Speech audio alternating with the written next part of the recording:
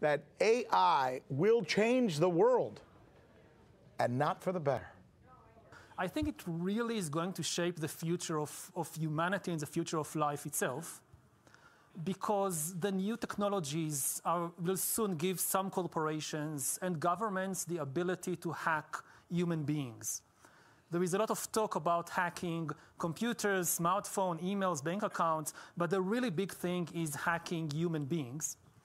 To hack human beings, you need a lot of biological knowledge, a lot of computing power, and especially a lot of data.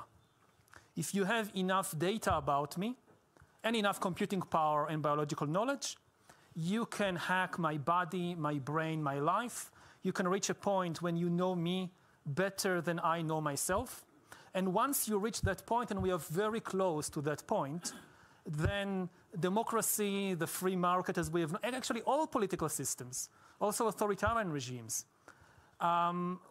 we have no idea what happens once you pass that point. And the coming AI arms race. With the atom bomb, the great thing was that everybody knows when you use it, it's the end of the world. You can't win a nuclear war, an all-out nuclear war. But many people think, and I think with some good reason, that you can win an AI arms race. And that's very dangerous.